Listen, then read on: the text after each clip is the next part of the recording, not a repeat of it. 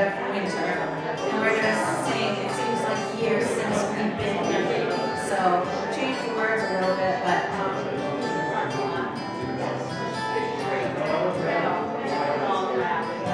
little darling, it's been a long, cold, lonely virus. Little darling, it feels like years since we've been here. Here comes the sun, here comes the sun, and I say it's alright. Little darling, the smiles returning to the faces. Little darling, it seems like years since we've been here. Here comes the sun, here comes the sun, and I say it's alright.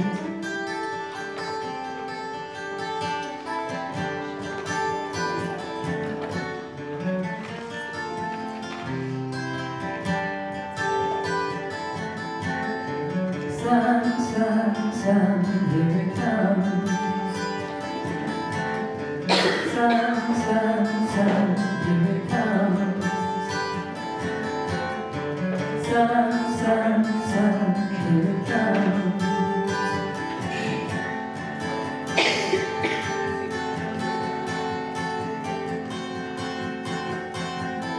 Little darling, I feel that this is slowly melting. Little darling, it seems like years since we've been here. Here comes the sun, here comes the sun, and I say it's alright. Here comes the sun, here comes the sun, and I say it's alright.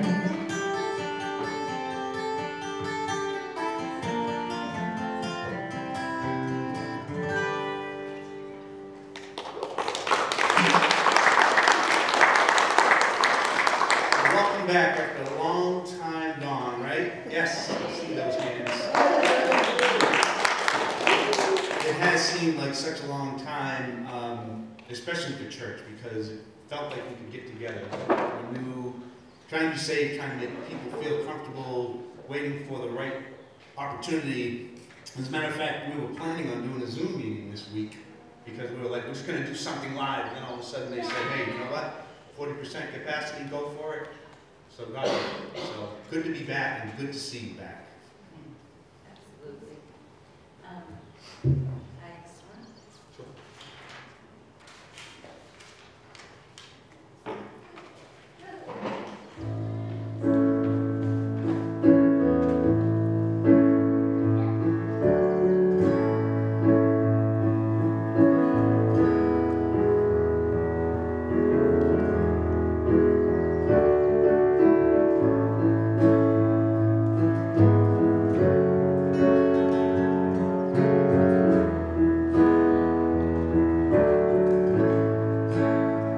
In the eye of the storm, you remain in control. And in the middle of a war, you guard my soul. And you alone are the anchor when my sails are torn. Your love surrounds me in the eye of the storm. When the solid ground is falling out underneath my feet, between the black skies and my red eyes, I can barely see. When my fear and doubt come rolling in, and I struggle to believe, I can feel the rain behind me. In the eye of the storm, you remain in control, and in the middle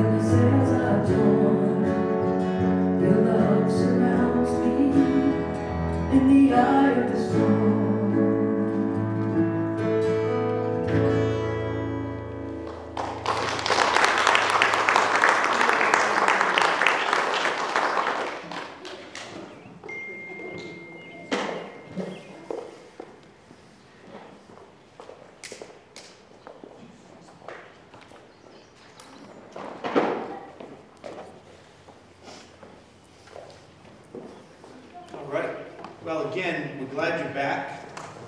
I don't know if we have any announcements. I do know that just for the sake of, feeling comfortable, there are some people that are going to wear masks. There are others that are feeling comfortable not to necessarily wear masks. If you're uncomfortable, or if you're wearing a mask, you see someone wearing a mask and you don't have one, maybe just don't approach, or put your mask on before you approach them. Just be thinking of other people, I think, is the most important thing. And then whatever you feel safe for is what I think we need to be focused on, right? Okay? And I just said something about being safe, and you were just, so, right, you didn't like that announcement. It's like, I'll be safe if I want to. So, anyway, welcome back. We're so glad you're here. This is no joke. It's been a very difficult time going through for a lot of people, and we're kind of coming through the other side of it, but we're still not there, right? And so there's a lot of concern for different people, but what do we do? How do we approach it? Well, we talked about this, I think, in one of the videos, and by the way, thank you, Joe, for doing a video every week. I don't know if some of you guys I was doing a couple videos. I know one of the ones I did was talking about the fact that, be smart in what we do, how we approach. So, as wise as serpents, and yet as gentle as doves. In other words, we want to be wise about how we approach things, but don't get crazy. If you're going out for that last thing of toilet paper, do not elbow that old lady and knock her over. It's not worth it, okay? Be gentle, be kind, loving. But yes, we want to be prepared for things and whatever. So there's been a lot that's been going on in regards to what we've been through. And we're not necessarily through it yet. But what we're doing is we are what? Trusting God in the process. We're trusting Him, okay? It's not something that we have to worry about so much that we would be distraught, that we would be, we don't have any hope, because our hope is not in this world. And we're going to talk a little bit about that from a different standpoint today, okay? But as I said, the things of COVID have definitely wreaked havoc with lives. And there's some unseen, lesser known symptoms that have been going around. Okay, one of them is extreme hair growth and wings under the hat. Have you guys seen those? Oh yeah, all of a sudden you're looking at people going, yeah, those look really great, I don't care how much you tuck it in, they still come out, right? There's also the ring around this area and lower. Okay, the extreme swelling of the midsection. All right. There is the impatience that comes with living in isolation. Anybody experienced that yet? Okay. Yes, I know. I see some fingers pointing. They're unaware next to you, but someone's pointing over your head. Diane looks right over at Diane. I don't know why. Why would you do that, Diane? Which finger do you use? I know which one. Never mind, I can't go there. So, and then I know I was riding down the road the other day. The idea of these new phrases that are driving me nuts. Together apart, okay? Anybody together apart? That drives me nuts. I'm sorry. It's just the dumbest thing I've ever heard. My daughter's little one, my granddaughter, used to go to work out, do her gym thing, and so they would stretch. Now, why do little kids stretch? It's like they don't need to stretch, okay? All right, they're like bending over and licking the floor, and no problem at all. And I'm trying to touch my toes, can't get even close.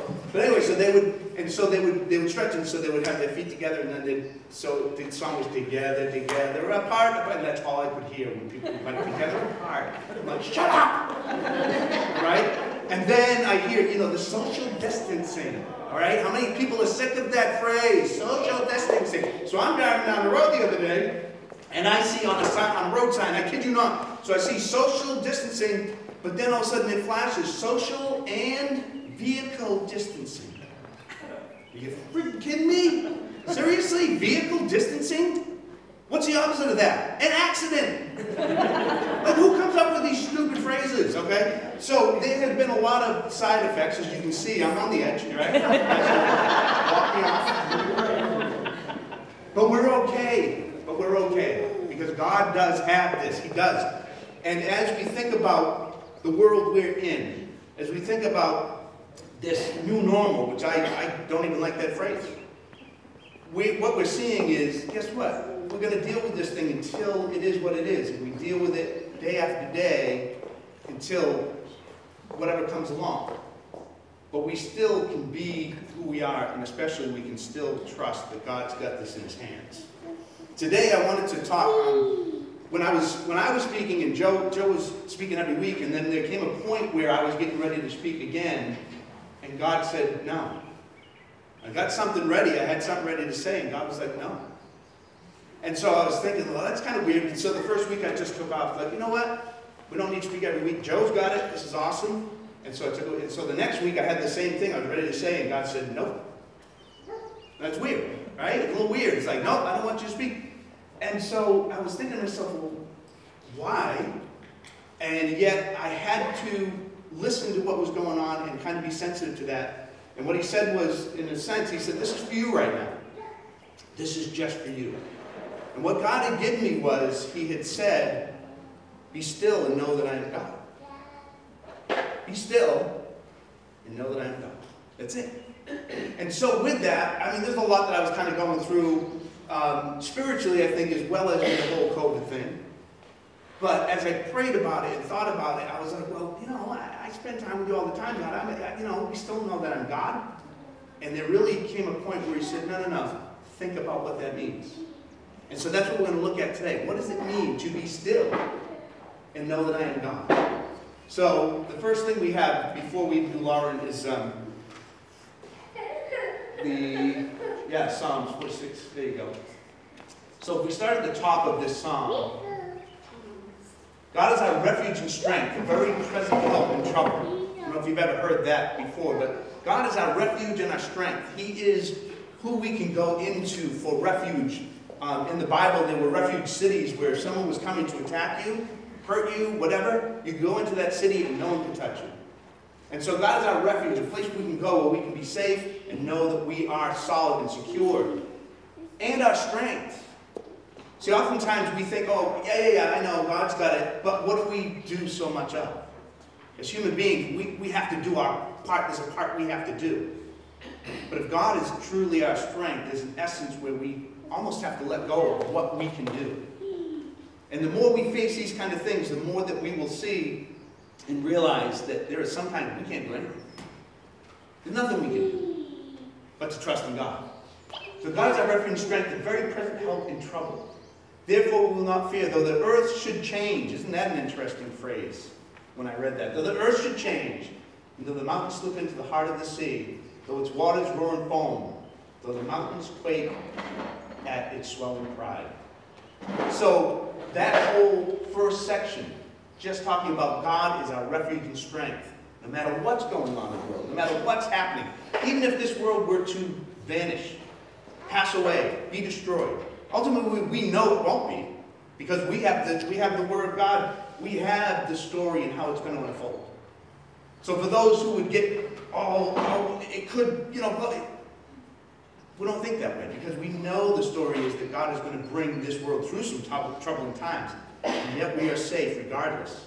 Ultimately, he brings us to a beautiful place. Ultimately, we have a place we're looking forward to after this existence is no longer what we've always known it to be. And it's God that has all of that behind. So if we can scoot through, this next part kind of speaks specifically of Israel. And although there is not that specific application to us, in other words, this isn't being read directly to us, it has secondary application because we are the family of God who's been grafted in, just as Israel was God's people. And so, come up a little bit more. So as we come to the end at verse 10, this is where I was at. Cease striving and know that I am God. Cease striving is the way that this one put it. Be still and know that I am God. So if you go to the next one over, the Strong's Hebrew Concordance, that word cease or be still, I thought was so interesting as I looked at its many words. The root of the word here gives its many different meanings, and it's to abandon, alone, become helpless, just to become, to cease, to collapse. It talks about courage and discourage, to be drawn or dropped, fall limp, to be feeble, to forsake, to hang limp, to be lazy, to leave or let alone, to let go, to loosen, to lose courage. It even has that aspect to it. Just to lose courage in what? Maybe in self at this point, because it says be still. Lose courage in yourself. To be lost, to put off, to relax, to slack, to subside, to wait. Think about all those words when it comes to saying be still. Because even as God spoke to me and said, be still and know that I am God, I went to my table and just kind of sat. And there's a sense where our brain still wants to kick in. How many people struggle praying silently? I do pretty good for about, I can be focused, I can be spot on and know what God, and then that 6th or 7th second comes along, and my brain starts to wander. Yeah, but I'm praying sometimes, and what the thoughts that come into my head, I'm like, oh my gosh, where did that come from? Like, what am I thinking? And next thing I know, it's almost as bad as my daughter Janelle got married, her brother-in-law gave the speech. His brother took the written speech, put it in his pocket, because he's like, God, you'll do better without it. I'm not telling this guy. So the guy is a complete wingnut. Love him to death. But he's going on and on and on. At one point he goes, and Tim, you got that awesome paintball gun. That's so good. In the middle of a wedding speech. Right? This is my prayer. This is my prayer life. Like, whoa, where am I? And so when I talk about this, I'm saying because be still and know that I'm God. There's an essence where we even come to be with God, and yet we still feel like what? We need to do something. Like there's an element where we need to be involved and our brain needs to be plugged in, right? And when I do that, my brain takes over and it goes all over the place. This element of be still, to abandon, become helpless, to collapse, to stop, to cease of yourself. It's a sense calling for meditation. Now I will say this. The meditations that the other religions will call for is a complete emptying of your mind and just let it go wherever it goes. There's an essence of that here, but it's not the same. Because it's to empty your mind, to empty yourself, to just stop and cease.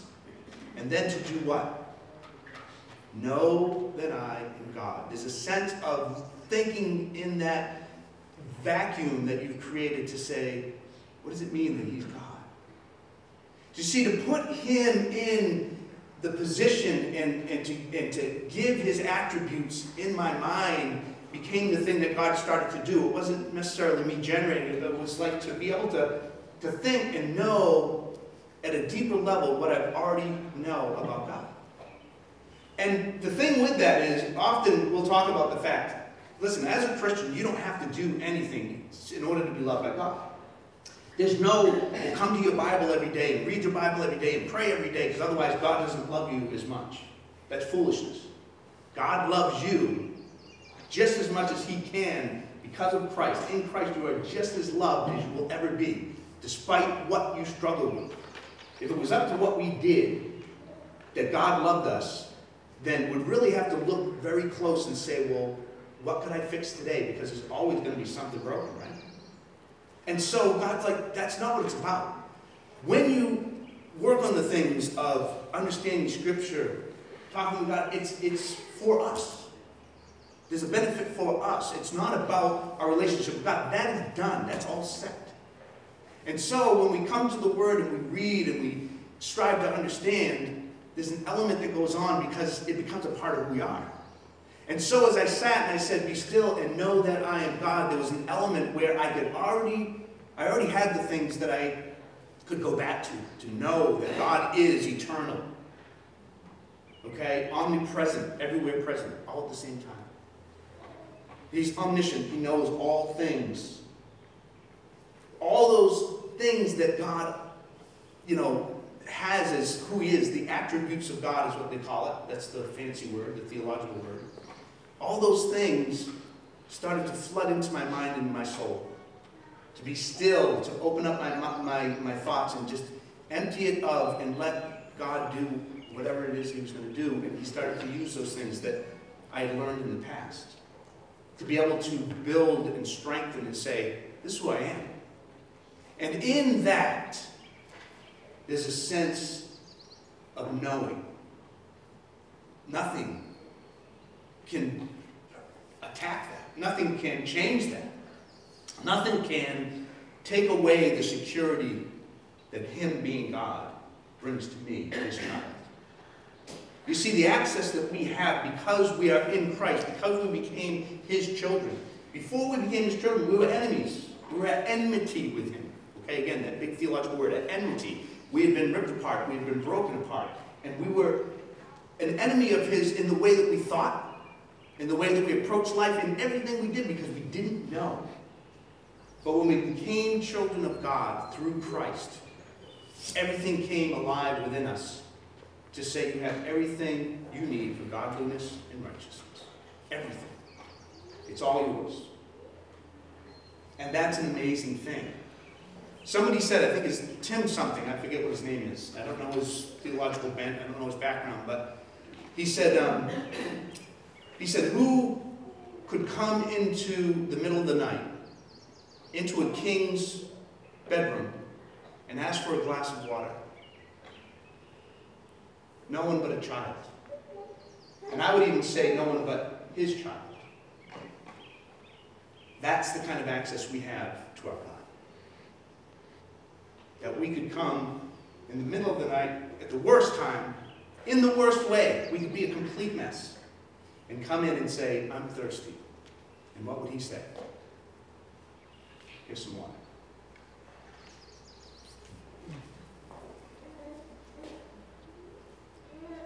As we sing our songs, as we worship, as we do the things, sometimes we'll use songs that are not quote-unquote Christian.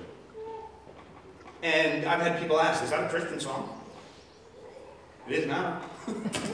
Why? Why does it become a Christian song? Because of what we know behind it.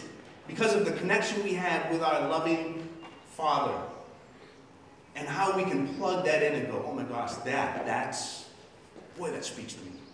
And you know what's funny about it is there's some Christian songs that if we heard them, but we didn't plug in the truth of who God is to us, really, they would lose all of their meaning. And I thought of this one, Lauren Daigle, and when I thought about this song and the words to it, I said, you know, with God as the background, this song speaks to my heart deeply. Without God as the background, you think about the words, and it would be like, this is like some over-obsessed boyfriend, out of control, like, whoa, wait, what? Like, I mean nothing unless I have you? What? That doesn't sound like a healthy relationship. Well, it isn't if it's not God. If it was just a person, it would be like, whoa, you need some counseling. But if it's God, you got the right counseling. So watch these words. Think about not only what it means in Christ, but also what it would mean without. Think about who he is to you in that moment.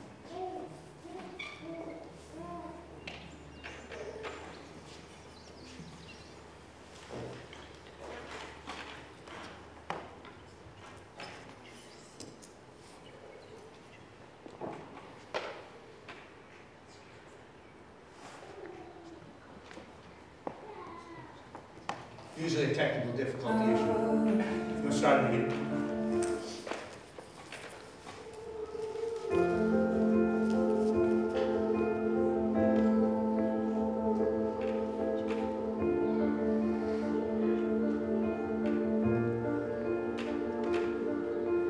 I keep fighting voices in my mind that say I'm not enough.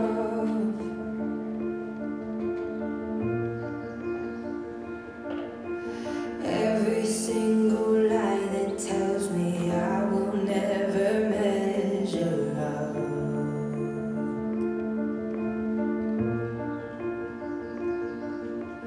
Am I more than just the sum of every high and every low?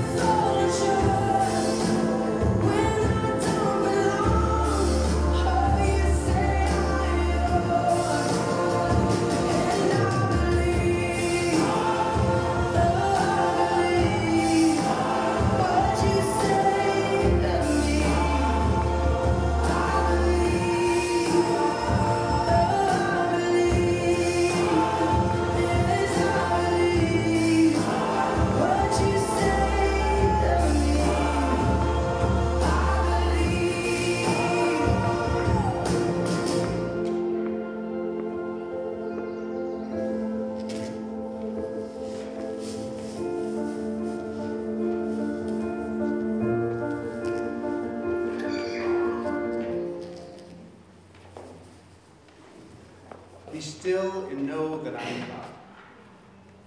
You see, when we know him, who he is, even these words take on massive meaning. Because who else could really hold that place to say that? Well, the perfect God, when we know his perfection, when we know his power, his strength, his love, his unending forgiveness. That when others say I'm weak, you know what? Sometimes they're right, aren't they? When they say I fell short, they're right. But in him, I'm not falling short, because he said, I've taken you the rest of the way. Without me, you would fall short, because God's requirement for heaven, God's requirement for a relationship with him is sinless perfection. And none of us would have that without him. Be still and know that I am God. Try that sometime. Just sit and say, Lord, speak to me. Get me out of the way and let me hear from you in that deep way. Let's pray as we close, and then we'll do the songs. Father, thank you for your love, for your strength, for your awesome just being who you are. And that, Lord, not only are you that perfect and loving God that is beyond our wildest imagination and endless in all that you are, but Father, you have brought us into the family and given us those things as our own as well, as an inheritance from you. And so, Father, we thank you that when we're falling short, that you take us the rest of the way. That when others see us as a little bit crazy, you say that you are my kind of crazy. Father, help us to know that, to live in that, and to pass that on to the world that thinks they have to do something to measure up, when in reality, you've done everything so that we can measure up. Thank you for your love, Father. And thank you that we are here in this crazy world and in these crazy times, knowing, though, that you have it. And in you we rest. In Christ's name, amen.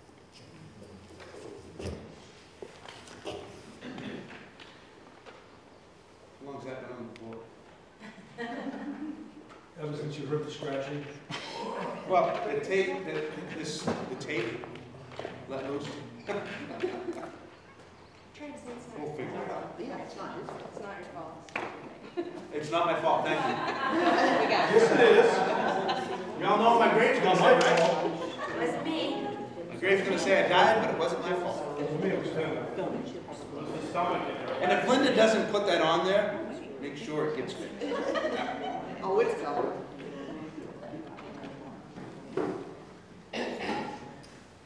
It holds him to keep in mind the words. Because stuff can be crazy around us, but we still know in the end things are going to be okay. So just a good reminder to end with today. And yeah.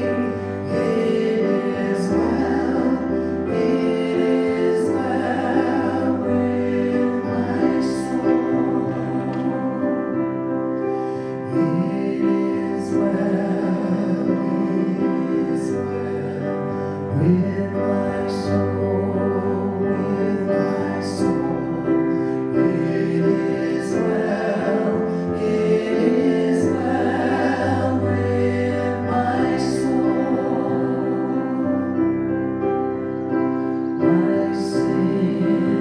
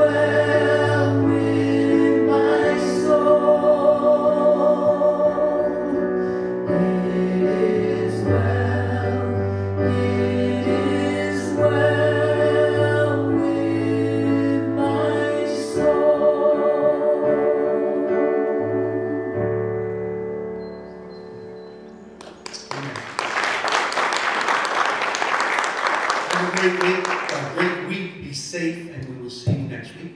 God bless.